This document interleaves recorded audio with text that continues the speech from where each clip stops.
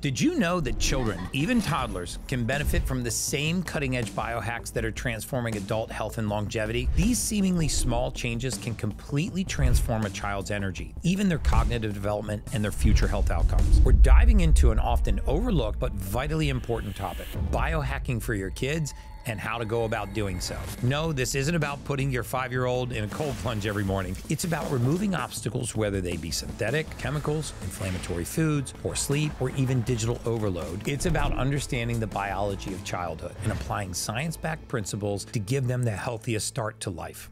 Childhood is a period of explosive growth in both brain and body, and the nutrients a child consumes during these early years directly shapes their future cognitive ability. Now, here's an area many parents overlook: